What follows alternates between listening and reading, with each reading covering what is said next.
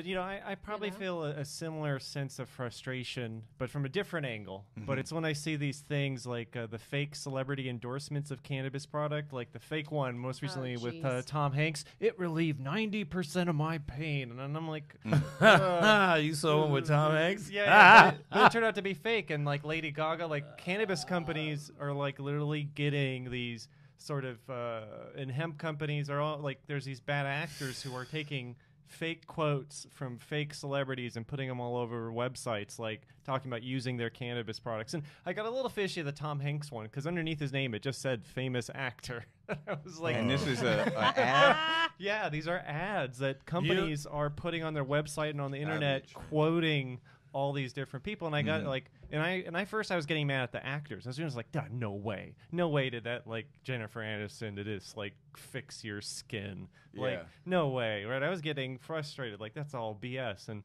it turned out to be BS from a different angle.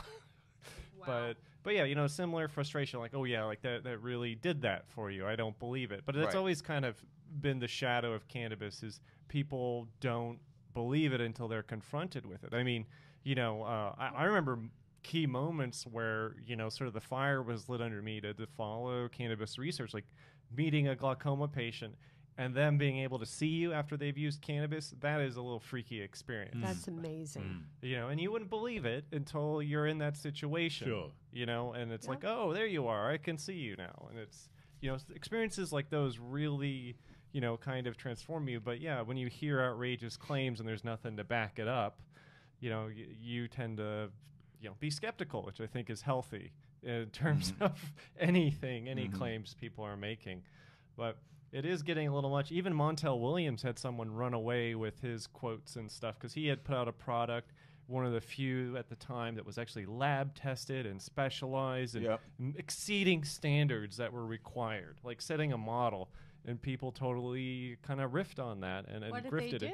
They basically used his image to sell their own products, as if it was. And he had fought for that for a long time too. Been arrested at airports, like he went. Sure did. And he got like arrested at airport for like running out of weed. Like I think all he had was like a bowl on him that had some resin in it.